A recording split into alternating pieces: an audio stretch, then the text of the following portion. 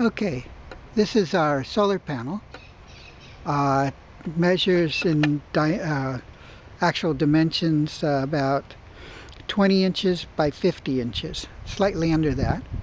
And what we're going to do is we're going to take the leads and connect them up to the little meter. Okay, this is my own little solar panel checking device. And what it is it's composed of a voltmeter on one side, from 0 to 25 volts. And on the other side it has a amp meter, a DC amp meter, up to 5 amps. On top it has a rheostat, so that what happens here is when I connect on a solar panel to this meter, it will check our voltage.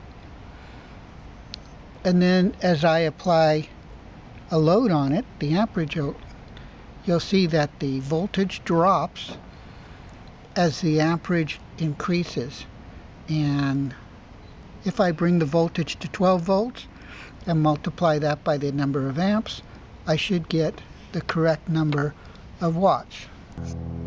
So as you can read right now, you can see that the voltage is approximately 17 to 18 volts. And watch the amp meter right over here. As I increase the load, the amperage will go up and the voltage will go down. So let's see, here we go. We increase the amperage and notice the voltage dropping. When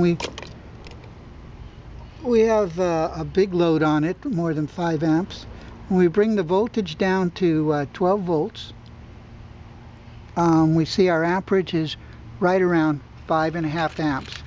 Multiply 12 by 5.5 or 4.5, and that'll give you your wattage.